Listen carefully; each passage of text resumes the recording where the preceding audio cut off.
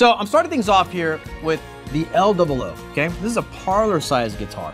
And as you can hear, it's a little tighter on the low end, more focused.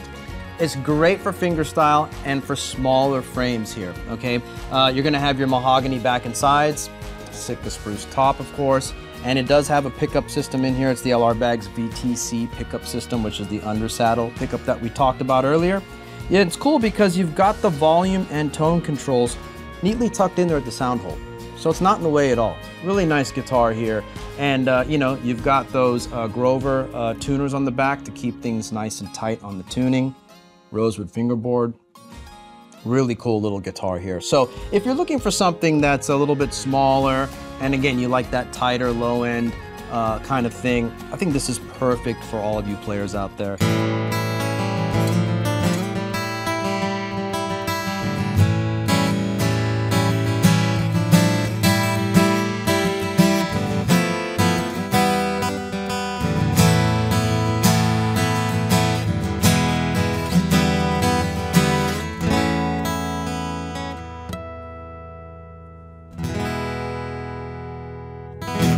All right, and here we have the Hummingbird, a classic. You know it from just the pick guard there.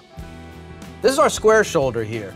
We're gonna have a little bit more bass and a little bit more volume as well, right? And this refers back to, if you ever heard the term dreadnought acoustic, this is the definition of that body styling there. Really nice guitar. Again, the mahogany back and sides. And what's cool on this is you got that gold hardware for those vintage deluxe tuners there. Really nice. Also electronics on board, the VTC LR Baggs system under saddle with the volume and tone controls there. I mean, again, it's great for the singer-songwriter because of its deep range here.